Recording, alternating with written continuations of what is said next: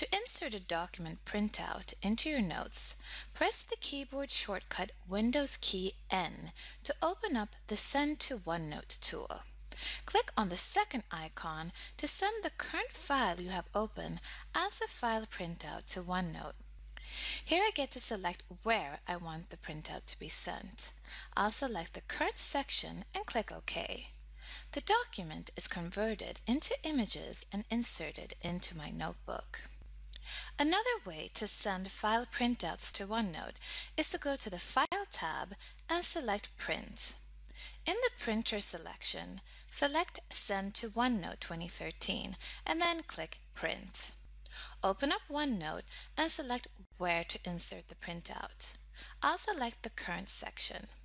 The pages are converted to images and inserted into your notes.